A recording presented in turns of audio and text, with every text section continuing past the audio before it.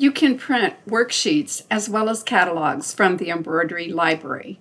First, select a design, then click on Print Selected. The design opens in the software, the Print Design dialog box appears, and you can preview the design. This design worksheet or template can be used to help you place design and also gives lots of information about the design. If you want to change what prints, click on Options, make your selections, click OK, and then click on Print Now.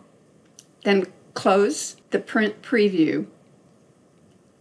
You can also print a catalog of your designs. First, select the folder, then select the designs. You can choose Control-A to print all the designs in that particular folder. Click on Print Selected to Catalog. You have the choice of the scale of the designs and also two formats. Thumbnails will print a picture of the design as well as the title of the design. Thumbnails and summary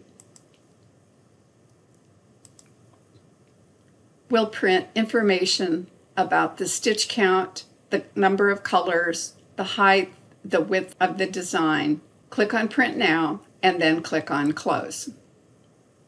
You can also export a design list from Embroidery Library. Select the folder, select the designs, and select Export Design List. Navigate to the location to save the designs and name the design list. Click on Save. Then click OK in the Export Successful dialog box. Navigate to the location of the design list, select it, and open the list.